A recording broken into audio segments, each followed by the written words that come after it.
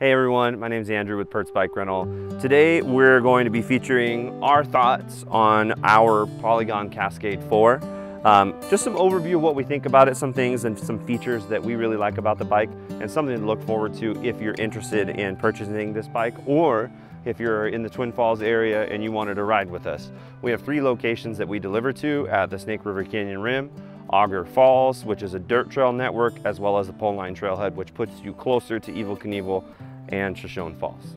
So a couple things that we really like about this bike is, first of all, it's built by Polygon. For those of you that don't know about Polygon, Polygon is a very high quality, reputable brand that has a huge diversity as far as discipline and bikes, all the way from our 20-inch Polygon Relic all the way up to, the Mount Bromo e-bike. And we have the Cascade 4, and the Cascade 4 is a great option for those that are looking to get into biking. But going back to Polygon, one of the main things that we really appreciate about Polygon is the fact that they are a company that controls all of the bike in itself. So they do the design as well as own their own manufacturing facilities. A lot of people are unaware, but they build privately for some other brands, which is pretty common in the bike industry for one company to have the frame designed in California and then built in Indonesia, for example. So we're really happy that they do all that. In addition, one thing that a lot of people are unaware of during the pandemic is they had a shortage, but not necessarily like what some of the other brands were seeing. So I think this is kind of the perfect opportunity for Polygon to be positioned to get to the market and really show what they're made of.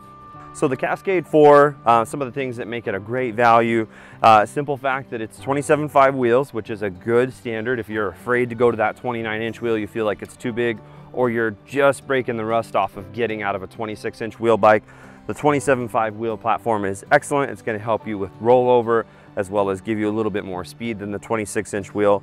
Other features that we really like that are great is the fact that it has disc brakes. Hydraulic disc brakes are one of those higher quality items and features on bikes that you normally see at your local bike shop on the $800 and up bikes.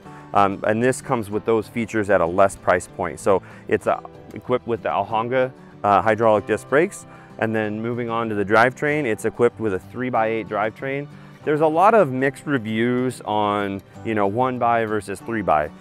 3x is a great place to start because it gives you an idea of how to shift or how to get used to shifting if you're just getting into the sport. Plus it gives you that extra gear range to where if you drop a front chain ring to get down to that next gear, you can almost just climb that hill with ease and no issues. So it's 3x up front and 8-speed out back. Having that extra gear out back gives us that extra range to climb. We really appreciate that on this, and not to mention it's equipped with the Shimano Altus components. So all of that is rolled into a great package, as well as the head tube angle. The head tube angle is kind of a mix. It's still a little on the steep side, but it's going to get you to feel a little bit more slack.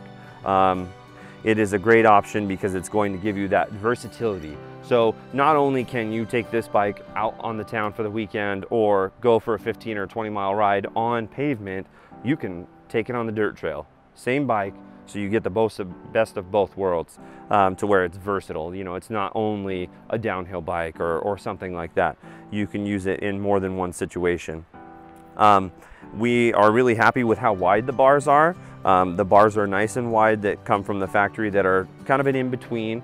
It's not your 800 millimeter wide bar, but it's going to be something that's wider than you're used to. As far as the shifters are a very nice fast shifting where you're going to use your index fingers to shift as well as thumb, so it makes it really nice. Other than that, it's weight.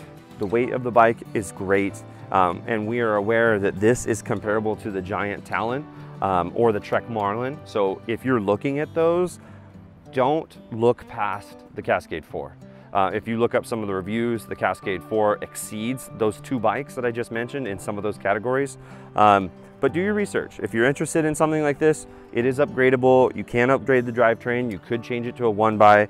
You could change the Suntour coil fork to an air fork. It's a straight steer, so there's lots of options, but we really are happy with this.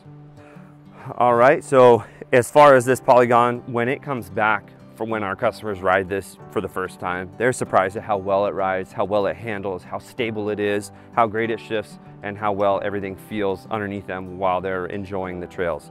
We encourage you to head to our website, pertsbikerentals.com, if you want to check and view our full line of our Polygon bikes. Not only that, if you're looking into getting into the sport, for example, if you want to break the mold and you're getting out of road biking or something and you want to try a hardtail, or you're interested in a giant or a trek, ride this first. A lot of the bike shops nowadays don't have rentals. Some do, maybe they do in your area. If you're visiting us, get on this, rent it for a day, a half day, multi-days, get used to it before you make that investment. We really like this bike. We think you will too. So we just wanted to say thank you for watching. This is it for our bike review today. We've got a full line of the Polygon that we're going to be reviewing.